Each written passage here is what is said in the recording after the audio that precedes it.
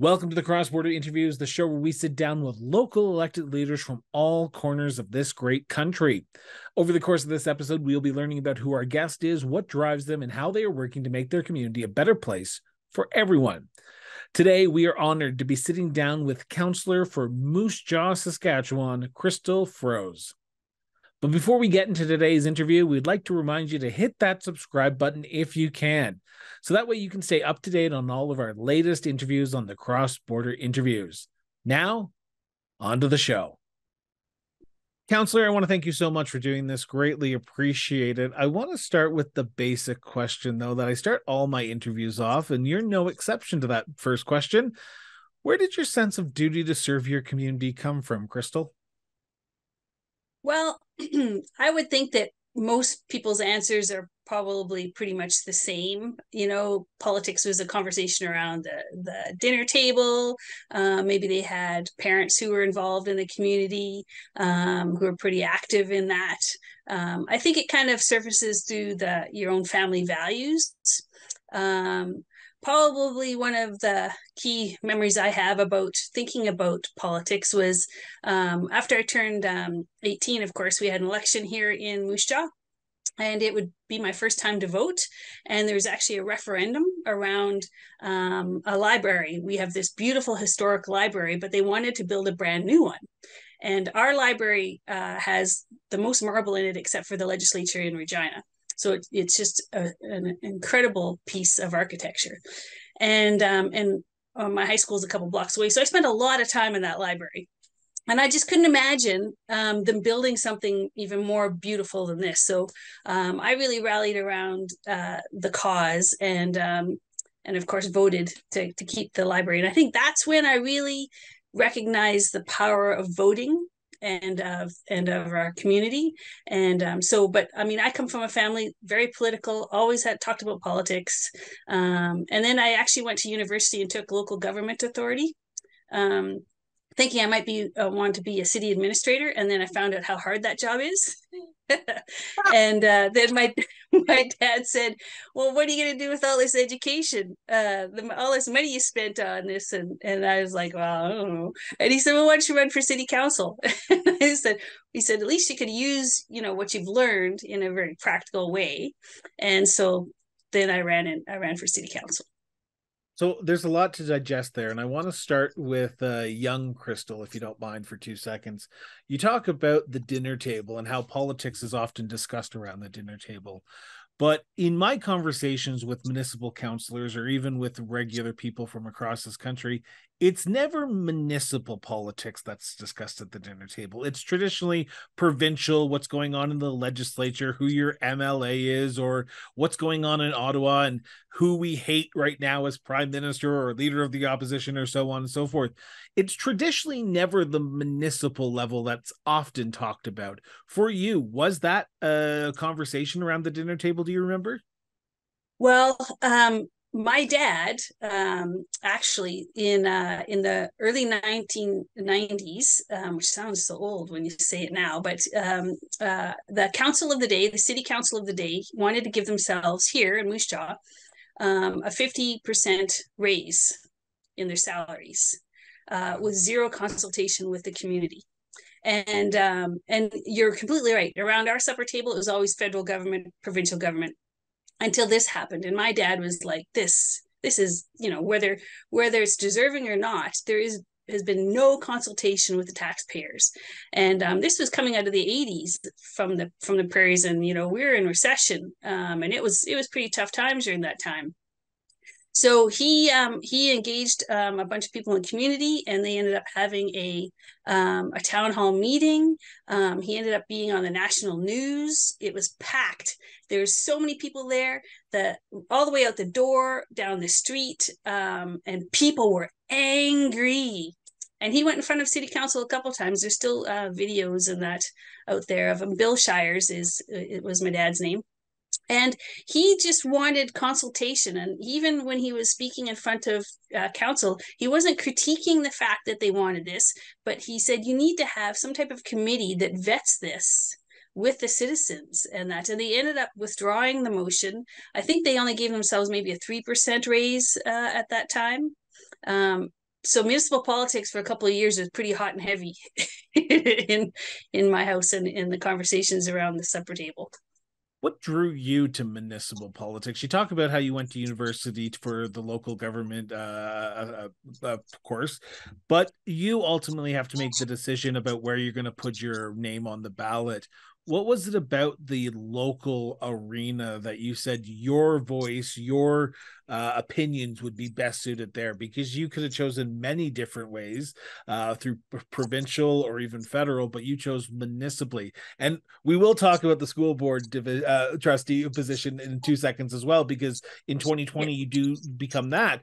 But what made you decide municipal first? Well, all due respect to our federal and provincial leaders, but they have to toe a party line, and I'm not so good at that.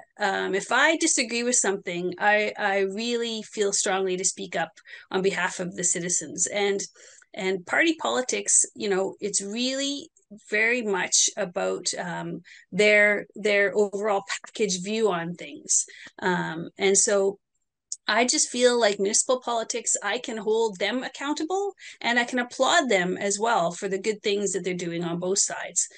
But also, municipal politics, you are making decisions that directly affect your neighbors like that immediately. And you also hear responses from them immediately. So I think we're held even in a closer scrutiny, maybe not on some of the bigger issues that you hear from media, but I can make things better for my community, on a Monday night with a vote. And to me, that's a pretty powerful, positive way to make things better for the city that I grew up in. Recently, I had the pleasure of listening to a conversation between yourself and Regina Mayor Sandra Masters for the Yes. Saskatchewan Muni podcast, and I was listening Yeah, to I was that. in your shoes. I was in your shoes doing the interviewing and hosting part. Hats off to you, Chris. It's not as easy and smooth as you make it look. Oh, thanks. But you talk about how municipal government is the local government in that podcast, in that episode with Sandra Masters, the mayor, and you talk about how the decisions you make, like you just said, impact the next day.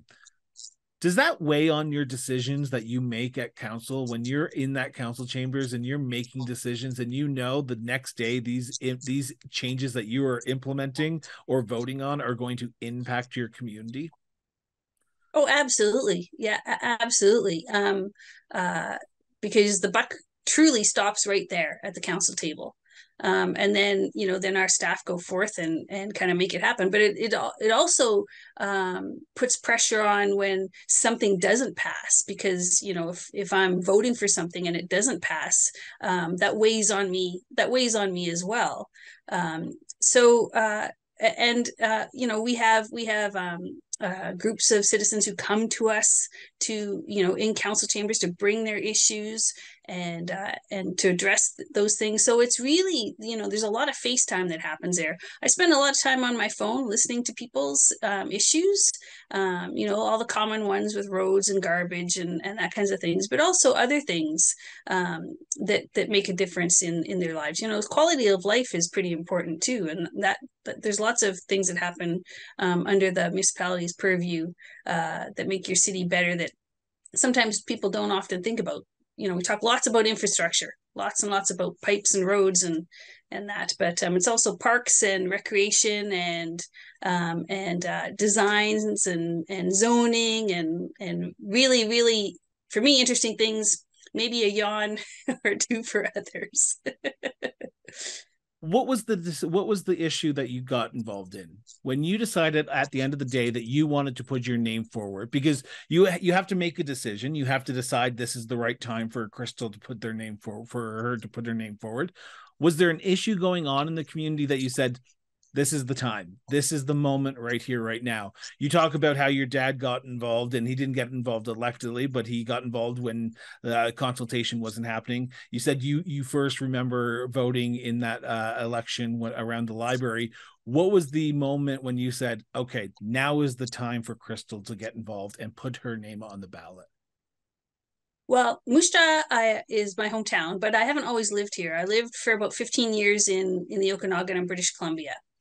And so they were quite further ahead in a lot of different things. So when I moved back here, and actually in 2011, I was asked by a couple of friends to run, and I was like, no, I'm just just kind of back and kind of getting settled again. And so in 2016, by that time, I'd been on our a city advisory committee for environment, and intermittently when I would be coming home to visit, and that I'm a runner. I like to get out and run on the trails, and I would Beautiful often area to ran. run in Moose Jaw. Yes, it is. Yeah, beautiful. And but there was this basically a water pipe underneath a bridge that was depositing chlorinated potable water into Plaxton's Lake, and this had been going on for 5 years. And not just drip, drip, drip. I'm talking like spurting water into a freshwater stream, and nobody was doing anything about this. And if this was in British Columbia, there would have been tents set up and people protesting about this, right? Because chlorinated water into fresh water is not a good mix. And so then I started taking kind of a closer look around at things in my city, and things that really needed some attention. And but that one really kind of sparked me. It'd been going on for years, and it wasn't fun. Like, I would call and leave messages and talk to the city manager and ask like what's going on with this, and nothing was moving. So I think that was kind of one of the key things that I was like, if they're not getting permission or addressing an issue to me that was significant and visual, what else is being missed? And maybe city staff aren't being given the tools to really do a really good job here, and that's really what kind of sparked it. Yeah. Now, you've been on council for almost 2 terms now. You were just recently reelected in 2020. What was the biggest learning curve? Because being an observer of politics, being an observer of what's going on the outside is different than actually being on the inside and making those decisions. For those, because Saskatchewan's heading to an election, a municipal election here next year, for those who are thinking about putting their name on their ballot, what advice would you give someone to look at or even consider before putting their name on the ballot? Because you've done it, you've been reelected, so you must be doing something right. So what are you doing right that other people can take from you and say, okay, if I want to be a successful councillor, this is what I need to do? Well, it was very refreshing when I was reelected in 2020 to see the new councillors come on, and them all of them thinking this was not what I thought it was going to be, because we went right from the election right into budget. Yep. And so I would say for a city our size, our packages are, our packages that we get from our reports from our staff are averaging 100 pages. So if you're not a reader, I would suggest that you don't get into municipal politics. And even smaller communities, I think it's even more important, because there's so much more kind of pressure that goes on in a smaller community, because you don't have quite as many resources as you do in the larger cities. And budget. All of the financials are always available online on the website, and you need to be up to date on what our city is doing and where the city is spending their money. And you need to be able to understand reading line by line things. I mean, I came into municipal politics already having some education through my university experience, also being on a city advisory committee, so understanding a little bit about how the staff works and the organizational chart as well. But there, it's a lots of cogs in the machine, so to speak. So really becoming familiar, especially with the budget. I mean, it's not just numbers on a page to me when I look at a budget. It is services that we're providing. So it's everything from removing snow to picking up garbage to swimming lessons, to mowing lawns, to spraying trees, to infrastructure, to the water main, to everything. When you're looking at the budget, it's not just this is a line, and then it's also jobs, because we employ people. So the budget is much more than just trying to balance things out at the end. It's the impact that you're going to have, not just today, but for years to come. because that's how, that's what really governs your decision. So where are you going to put your money? So I would You say just to anybody, yeah, go ahead. sorry. I was just going to say, so I would say to anybody, if you're going to run for any level of government, provincial, federal, or municipal, you better dive into that budget, because that's what drives the decisions. You just listed off a range of issues that municipalities are dealing with, but it doesn't shock me, but it perked my interest that municipalities are not just dealing with the traditional municipal issues anymore: the infrastructure, the water, the roads, the parks, the trees, the grass, the playgrounds.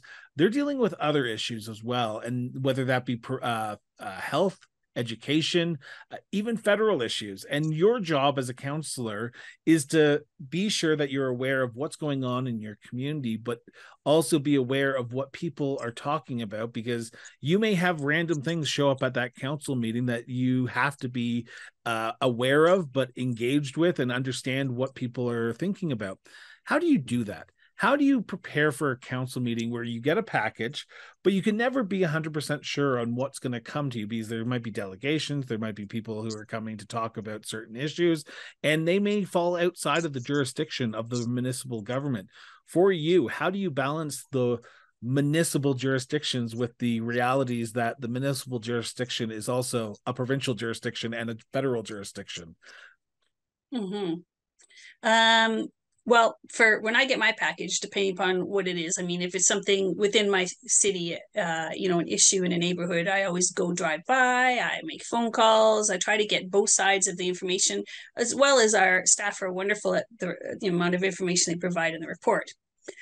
But if we're talking about staying in our own lane kind of thing, is that kind of what you mean, Chris? Yeah, About, no, municipalities kind because of staying in I their own want to lane? know, Or... because your residents will come up to you probably on a regular basis and ask you questions about what's going on in the community. They might have concerns about a hospital issue or an education Mm-hmm. issue. As a councillor, and I say this Mm-hmm. as a councillor, how do you balance your role as a councillor with understanding that health is a provincial issue, education Mm-hmm. is a provincial issue, but Yeah. residents don't care about that? They want you to No. address the issue that they come to you with. So how do you Yeah. stay in your lane with understanding that the resident doesn't care if you're a municipal, federal, or provincial politician? If they come to you, Yeah. they want you to fix it. Yeah, absolutely. Absolutely. And, COVID really pulled the curtain back on whose lane is whose. Speaking from somebody who's a city councillor and a school board trustee, where a lot of the things that we felt were provincial and federal jurisdiction were handed down to us to make decisions on, and we took a lot of flack from communities about that. Lots of flack. It was a very, very stressful time. But when somebody comes up to me, and I'll use this as an issue because I know, having watched a couple of your podcasts, that the homelessness issue and addictions that we're experiencing, even in smaller cities like my own, are an issue. And so we don't have funding when we're a city of our size for these types of things. And so it's important to be in touch with MLAs, with your own MLAs and your own MPs, to advocate for social supports. So when I've been approached by people who see what's going on in our city and want to help in some way, and that I bring those issues directly to our MPs and our MLAs and say, here's some of the issues that are going on, and I've had meetings with both on the situation that's here in this city. How often are you Yeah. getting approached about other jurisdictional issues? Is it a regular occurrence? Do people, and I ask this question, then I'm going to sort of preface this question by saying, do people understand the levels and the jurisdictions that people have when it comes to issues that are related to different levels of governments? Because you talk about COVID and how it pulled back the curtain, but COVID was a unique experience, and I think we can all admit that. Mm-hmm. And it's one of those things that we can all go look at and go, it was uncharted territories, and we just didn't know what was going on. But outside of that, outside of the realm of COVID-19, do you see a lot of issues coming to you, or you're being approached by residents of Moose Jaw to say, hey, can we talk about this provincial issue or this federal issue, or no? Sometimes, but people are pretty well informed about who does what. Good on Moose Jaw. this they're like, we have a pretty feisty citizens in our city that are pretty well informed on most issues and kind of understand who looks after what, and that. But it still doesn't necessarily uh, omit my role in that either. And sometimes people are just venting, and we both kind of commiserating about things that we believe are provincial and federal issues that are not getting attention because they're not, maybe our leaders aren't getting along with each other for whatever reason, and or they're focusing on something that really might not necessarily be relevant to the day-to-day life of their citizens, and that, and the media's kind of grabbed a hold of that, and so we kind of commiserate together. But as I said, I'm part of a role as a municipal leader is to advocate to both those levels of government on issues that are brought to me. So you are, and I say this with respect, but you are a part-time councillor. You technically, you make the job what you want it to be. You're not full-time, I don't believe, and correct me if I'm wrong here, in Moose Jaw, you're not full-time councillors, right? No. Okay. No. But the job is a full-time job. Let's be honest. The job is a full-time job. The job is a full-time job. Yeah. Yeah. Have you found the balance of being just Crystal and Councillor Froese? Froze, like cold. Froze. Yes, froze. I wanted to say frost for some reason. I was like, she said cold, so I'm gonna say frost.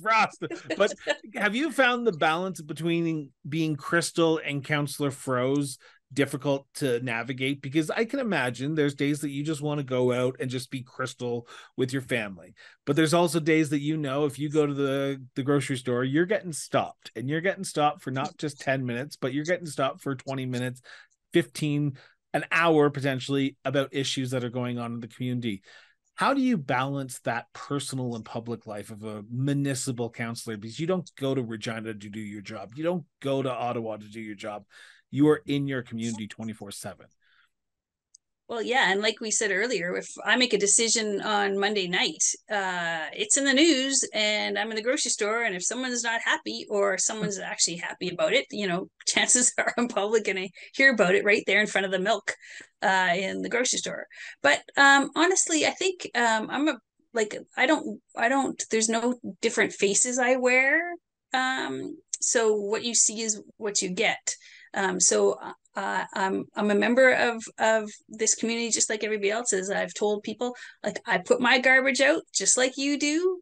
I have the same concerns that other people do. So I think when I'm meeting the public, and my husband he jokes, just like you said, if I go off to the grocery store to get something, he's not too worried if I'm not back in a half an hour because he knows pretty much what's probably going to happen.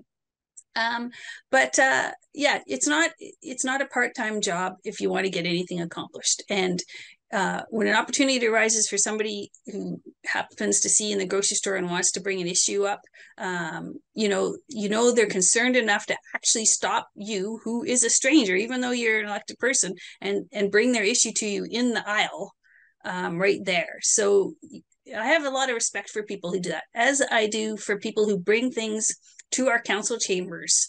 That's a pretty intimidating place, to be up there speaking in front of us in the council chambers, and that. And I have a deep respect for people who feel strongly enough about their community to bring attention to something that they're concerned about. So I fully respect that. But it's also nice for my husband and I to take off to Saskatoon for a weekend where nobody really knows you and doesn't really care, and so you kind of get a couple of days of a time away. But yeah, I never begrudge anybody for trying to have a conversation with me. I signed up for that. And I get what that's all about. So this is probably the weirdest question I will have ever asked on this show, but I think it's important to ask this from the conversation that we've only had for the last 23 minutes. You talked about how your father was angry that consultation wasn't happening back in the 90s around the increase in pay for councillors. What would your dad say about your consultation skills in the city of Moose Jaw today? It's funny that you asked that question because when I got elected, one of the things that I also felt was lacking in the communication between our municipal governance and our citizens was we had all of these incredible groups in our city, organizations, nonprofits, that the city funds, that comes from taxpayers' money, and nobody was really getting to see what they were doing. So when I became elected, I was sitting on lots of committees. We have like the art gallery, the library, the Moose Jaw Exhibition Company. There's lots of organizations doing really good work that the city funds. And so one of the motions that I made was to have these organizations come before council early in the fall prior to budget and tell us all of the things that they've been accomplishing in their year. And it freaked a few of them out because they thought that we're going to be scrutinizing what they were doing. But I really knew the exact opposite was going to happen, having sat on some of them, like our art gallery. The museum and art gallery here in Moose Jaw is actually rated at 11.1. Or maybe it's a letter A. Anyways, it's very highly regarded as one of the art galleries in Canada that if you're an artist, you want to have your exhibitions there. That's how highly regarded it is across the nation. And I knew our city council did not know that. And our taxpayers' money is going to help fund their good work. And same with the library. We found out, obviously, during COVID, it's one of the highest used buildings in our city. Again, another thing for them to come back. And the digital capabilities that they have for all different types of programming was pretty amazing. The Moose Jaw Exhibition Company, been here over 100 years. Incredible equestrian center. All these things were never highlighted at a city council meeting before the budget. So just back to the way I was telling you about how I look at a budget. So when I'm looking at funding things, that's how I see things. Like this is money going into the art gallery, into the library, that are doing incredible things. So if you're thinking about taking money back, you better have a really good understanding of what they are actually doing. So now we have, I think at our last year, we had 14 or 15 organizations that we fund come before us before budget. And it's just, to me, it's one of the best meetings ever because holy smokes, they bring PowerPoints, they bring all kinds of information. The exhibition ground brings their burrowing owl. They have a burrowing owl center, so they bring a little owl. Like it's an amazing experience to sit through, to see all of these nonprofit organizations that our city funds and all the incredible work they're doing. And then they also bring some of their challenges too, which also feeds into how we address our budget. So that was a big thing for me for public consultation, is to have a connection between city council and our community. And that's really been a game changer, I think, for our budget. I want to turn to my second segment now, and I want to preface this conversation by saying this. This is a conversation between the councillor and myself. This is not a motion of council. This is not a direction of council. This is the councillor's opinion. I need to preface that because I seem to get some emails whenever I ask this question. But councillor, in your opinion, as of recording this episode, what do you believe is the biggest challenge or challenges that face the city of Moose Jaw today?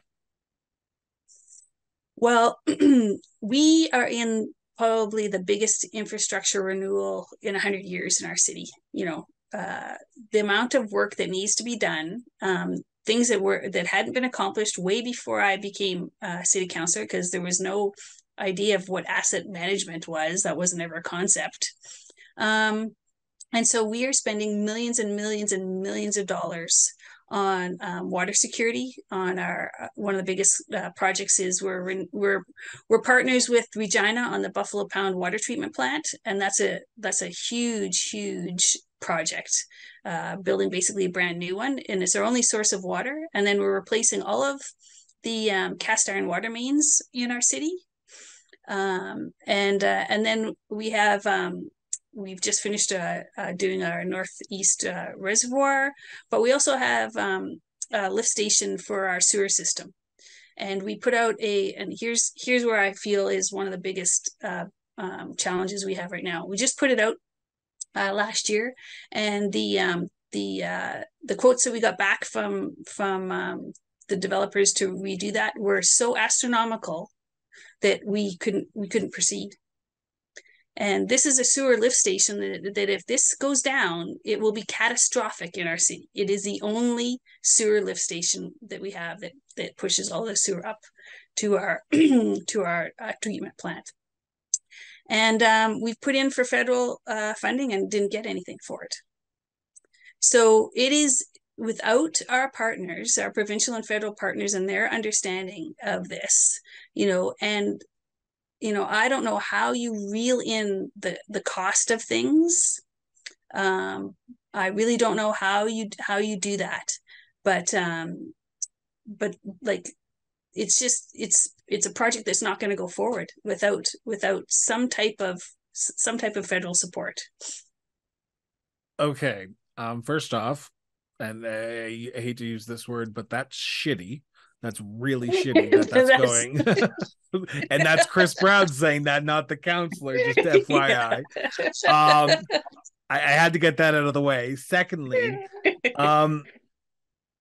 you're not alone on that issue. Municipalities across Canada are facing infrastructure deficits. There's a lot of aging out of infrastructure. Asset management is great, but asset management can only tell you when things are going to go down and not pay for the things that are going to go down. So how do you and how does the city of Moose Jaw go this alone until the federal and provincial governments come to the table with funding? Because if that lift station goes down, and God forbid it ever does, you guys are up creek without a paddle. So how do you guys plan for the future while understanding that infrastructure is needed, that project's needed, but you also have to balance the needs and wants of your community? Because if you put all your money there, you're not fixing potholes, you're not potentially increasing service levels at the pool, the library. So how do you balance the needs and wants of your community with the understanding that infrastructure is important and you need to fix major projects that cost millions, if not billions of dollars? Yeah. Well, for a project like this, advocacy is going to be pretty important with our MLAs here in our city. We're pretty lucky in the fact that we've been pretty diligent in our reserves that we have, and we actually have investments. We have quite a really healthy investment portfolio.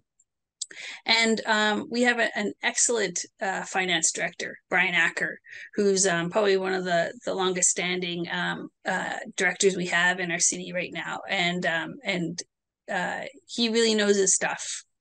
And that, so we'll be moving into a strategic plan actually in the next couple of weeks prior to our budget, and it's top of our list to talk about how to do exactly that. So whether it's a waiting game, talking about what we can do to basically put band-aids on the facility to continue to work while we advocate, whether it's borrowing, and hopefully those interest rates will start to go down, and maybe it's a mixture of utilizing some of our investments, some borrowing and advocacy as we go forward. So it's really quite a mixed bag to kind of get the job done. So it's there's lots of things that kind of play into a decision of how to address that. But we're actually fairly lucky because we've been pretty good with financially and that. But while this is going on, while these infrastructure projects are going on, you are probably best aware that people will still come to you asking for money, whether it be for a project, whether it be for upgrades to pools, whether it be upgrades to service levels at the library, whether it be street repairs, whether it be a sidewalk in front of someone's house.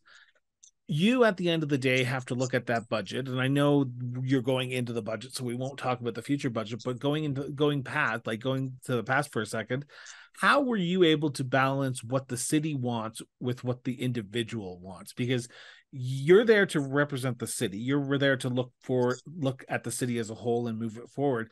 But you can't forget about the individual peoples. And I'm going to quote Spock from Star Trek here because it's my favorite quote when it comes to this question.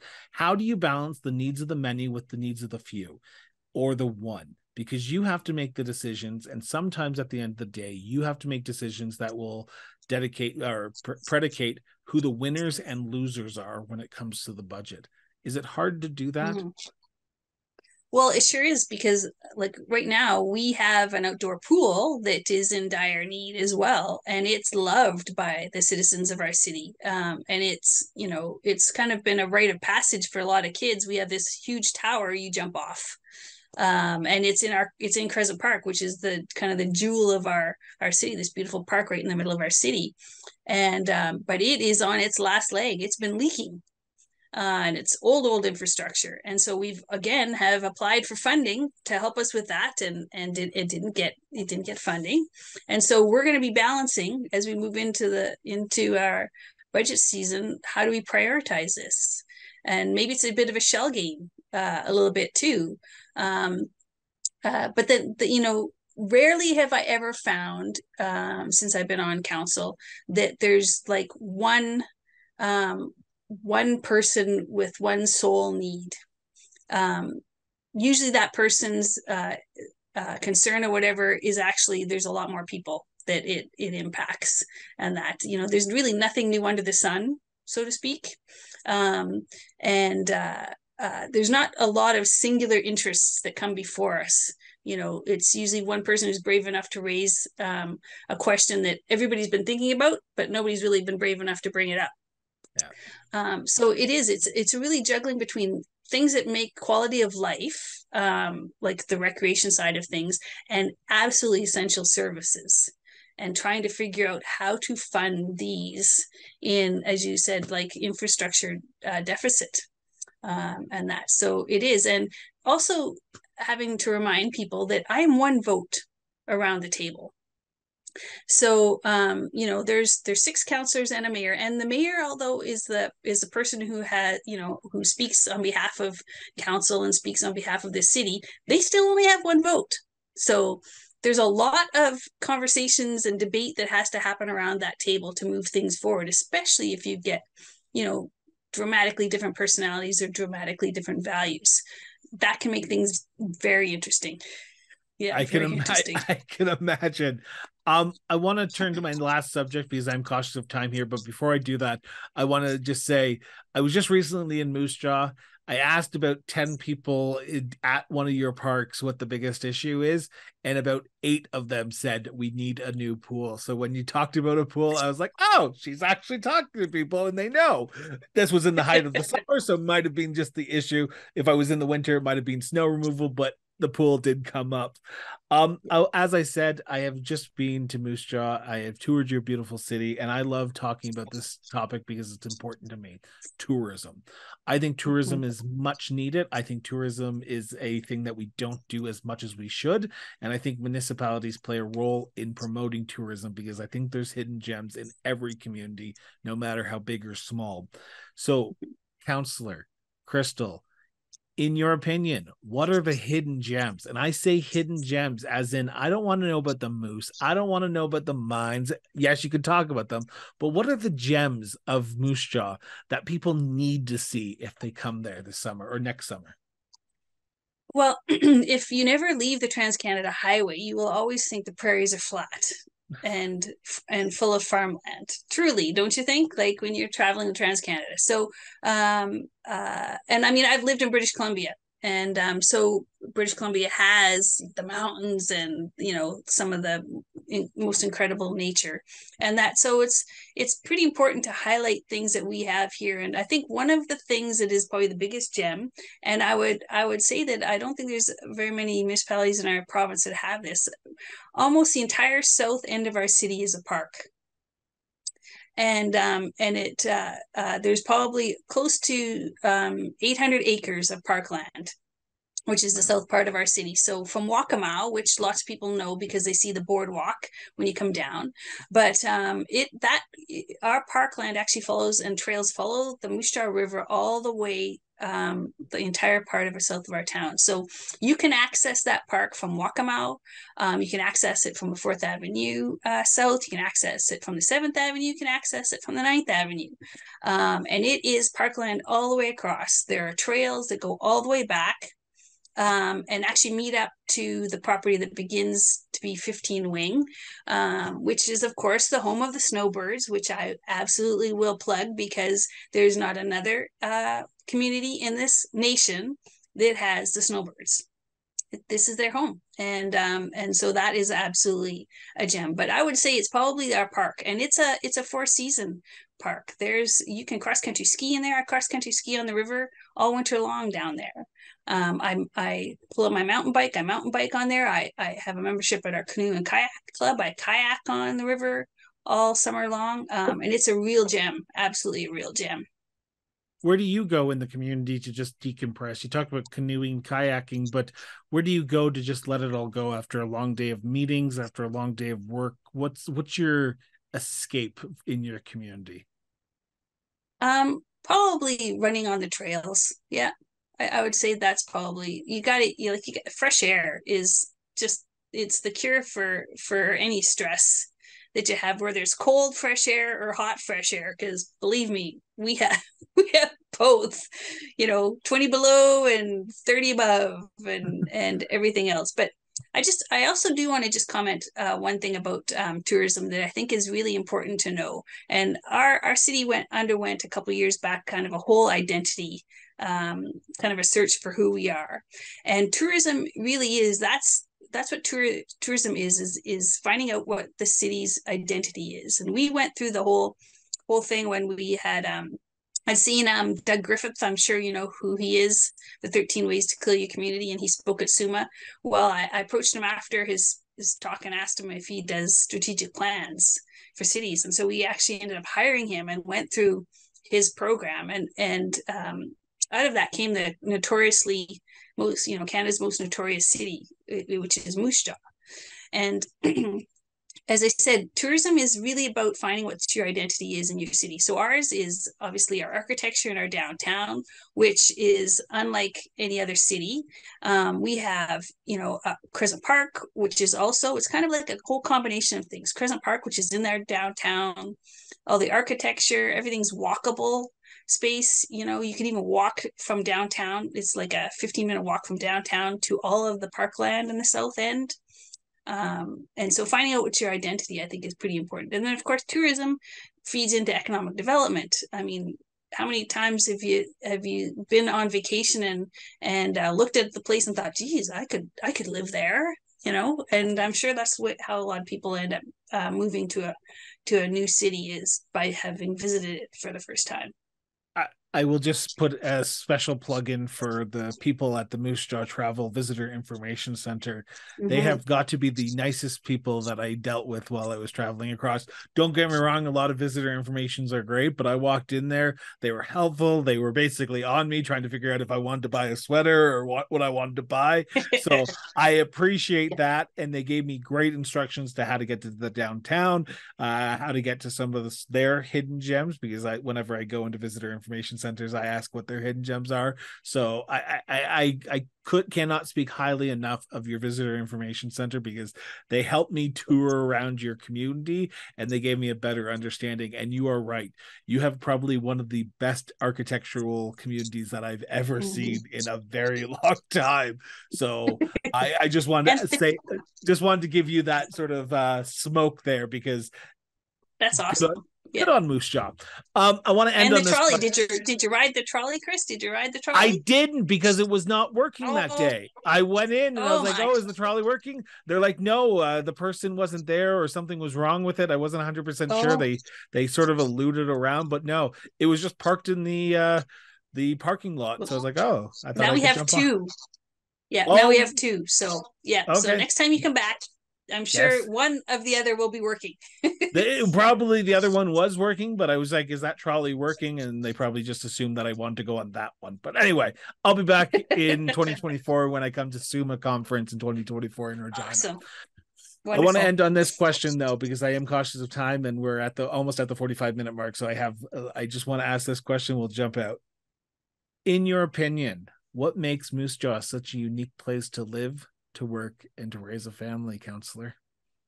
I would say that we have everything you need here, from the quality of life, and we're kind of like a small town with big city amenities. Are the two things, and it's a beautiful place. It's a safe place, which nowadays I think is also something people are considering. And you really don't have to leave the city to get what you need as far as shopping goes. And you'd be hard pressed finding a more beautiful downtown. And there is always something going on in the city, entertainment wise and activity wise, and sports wise. We have a baseball team, we have a hockey team. There's always something going on in our city. So the quality of life here is pretty extraordinary. Councillor, I want to thank you so much from the bottom of my heart for sitting down and taking 45 minutes out of your day to do this. It's always a pleasure. And I say this with respect every single time that I say it. Thank you. Thank you for serving your community. Thank you for moving your city forward, moving your community forward.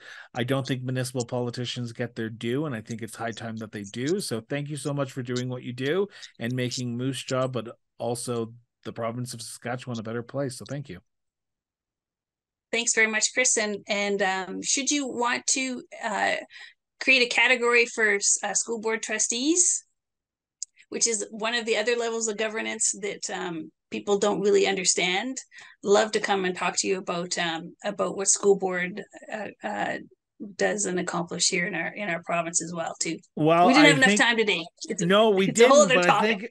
I think it's high time because you must be reading my big giant board of things that I'm doing right now, because in November we're launching a weekly show where we're just going to be talking to school board trustees, because school board trustees want to come and talk as well. So I will certainly reach back out and talk about school board trustees and how a councillor balances the life of a school board trustee and a city councillor. So thank you so much, Crystal, for doing this. Yeah, awesome. Thanks, Chris. Appreciate it. Thank you for joining us today for another great episode of the Cross Border Interviews. Your continued interest in delving deep into the issues that shape our communities across Canada is both inspiring and essential to our mission. As we wrap up, it is my hope that you've gained valuable insights into the intricate world of municipal politics. Now, if you found this dialogue as engaging as I did, don't forget to hit that subscribe button. By subscribing, you're not just staying up to date with the latest conversations, but you're also playing a vital role in supporting our endeavor to bring you more meaningful content like today's episode. Now, we couldn't embark on this journey without your support as well. Creating content that sheds light on the issues affecting municipalities requires dedication and resources. Now, if you believe in our mission and want to help us to continue to grow, please consider visiting our support page, conveniently linked in the show notes and is on our website. Every contribution, big or small, goes a long way in ensuring that we can keep driving and delivering the kind of content that you've come to expect from us. Now, once again, thank you for being part of the Cross Border Interviews community. Your engagement is what fuels our passion for shedding light on the issues that truly matter. Until next time, remember, stay informed, stay engaged, and most importantly, just keep talking.